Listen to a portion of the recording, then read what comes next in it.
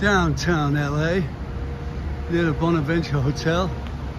Two perps up against the wall. Two women cops with two giant men. LAPD women, tough ladies. Let me tell you, I know a few of them.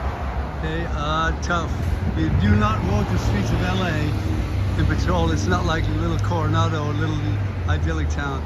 There are some heavyweights who will kill you instantly if you get in the way of them riding their bike.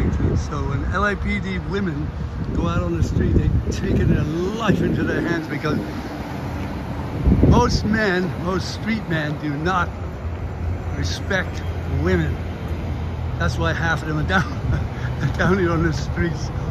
So when you see a little lady, like, look at the size of them, got more guts than most men to walk these streets and take down these predators or whatever the hell it is that they've done, nobody knows. But they came on the scene just as good as any man cop. They're fully aware. By that I mean they are cognizant of not only the perps but their surroundings. So whatever the hell is going on, they're on it. And I am telling you this, I feel better for having these women on the streets as street cops, because they've got class and they're kind of groovy. What did you say? Oh, okay. The perpetrator asked me not to videotape him, so I'm complying with his rules. And I can understand that if he doesn't want his face on television.